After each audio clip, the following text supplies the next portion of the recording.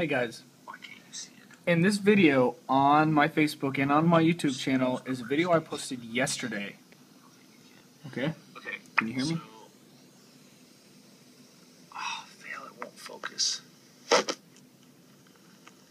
Focus. See that stock? 22.25. Okay, I'm going to pause the video. Okay, so yesterday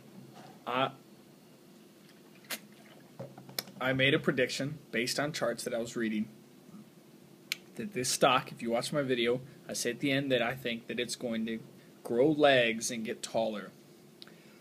Well, it did just that. I bought the stock in the morning for more than it opened to make sure that I could get in. And I'm going to show you what it closed at. And look at this. Look at that. It closed today at 23.07. And even better, hold on. I was at work on my break and I was reading the news about it. But I knew it was going to happen. I knew it was going to happen. It actually went to 23.40 and then started a downcline. If you see these candlesticks. But this news report that came out in the AM, which would have been 9, 10, 11, 12, 12:38 our time. With a bullish view of the company and reinstated its coverage of the stock with an outperform rating.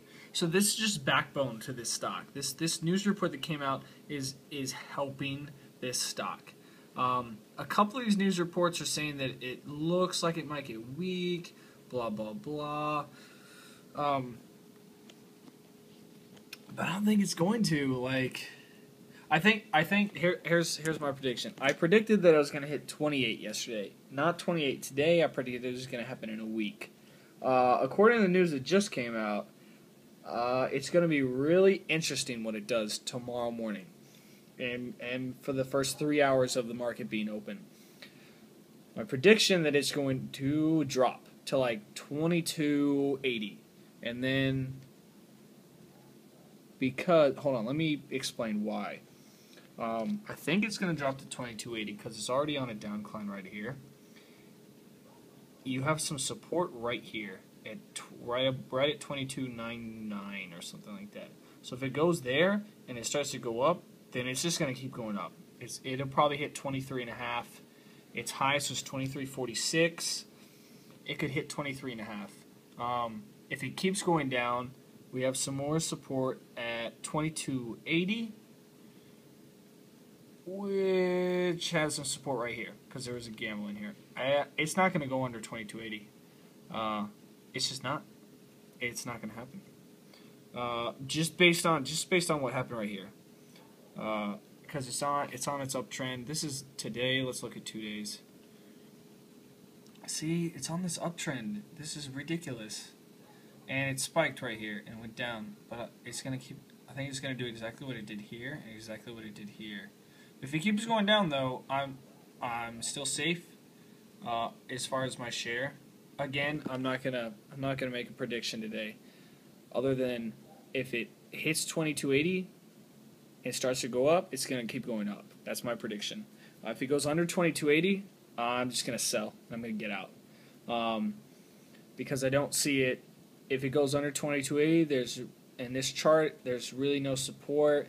It's going to pick it back up.